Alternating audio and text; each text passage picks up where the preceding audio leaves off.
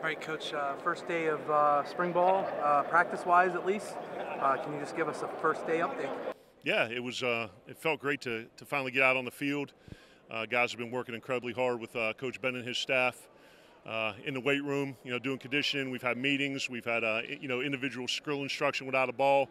But to finally see the guys put on a helmet, take the information from the meeting room and apply it on the field and compete. It was a good start. On Twitter, you've mentioned that this is phase 3. Go through your Phase 2. Phase 2. So go through your phases. Yeah, I mean, phase 2 is essentially winter conditioning. We're working to establish the culture of the program: discipline, accountability, work ethic, attention to detail, mental and physical toughness, and selflessness. And Coach Ben and his staff have done a great job. We've seen the physical transformation of our guys. We look like a Division I football team now, and we're conducting ourselves like a Division I football team now.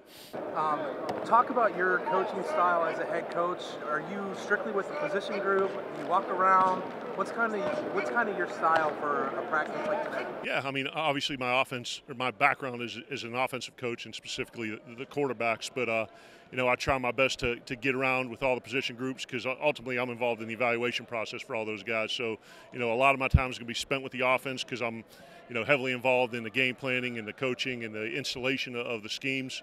But certainly I spend a lot of time with the defense as well. And then lastly, Coach, what impressed you most of day one? Today, effort and competition. The guys came out, they flew around, they didn't fade at the end of practice, which shows me they've got a very good conditioning level, and they competed. We can fix the mental mistakes. We can fix the physical mistakes, but you can't fix effort, and the guys did a great job with that.